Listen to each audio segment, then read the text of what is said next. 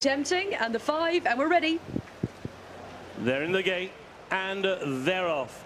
In the Listen to BetMGM on talkSPORT Handicap, they race over 1 mile, and it appeared as though they got away to quite a level break. From out very wide, Mascarpone is going to try and drop in, and is quite wide in the early stages, right at the back of the field. To the outside, Dancing Magic is right up there, together with Tawada, who races between rivals, and on the inside is Pajanu, and it's Pajanu who now has the overall lead over Tawada, who races in second. Dancing Magic on the outside is in third. Bill Silvers is in 4th position. On that one's outside, Too Tempting going into the turn in 5th. Dual Identity is in 6th, and Flying Frontier is in 7th. A break then of a couple of lengths back to Voltar making the turn in 8th. Farazi Lane turned in 9th. Helm Rock then around the outside is in 10th position. On the inside, Imperial Fighter is in 11th, and then Great Blasket is racing in 12th. Towards the rear of the field is Classic, with also Blue Light Bay, and at the back of the field of 15 is Mascarpone, and now they're making the run inside the final 3 furlongs. The leader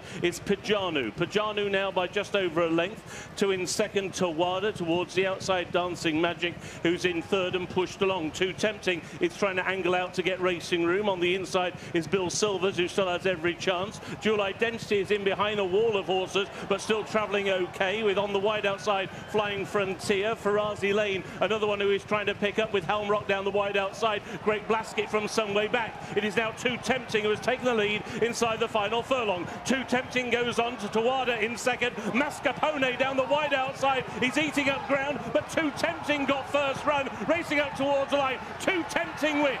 Tight second, Dual Identity or Classic towards the outside, Mascarpone, and then Tawada next.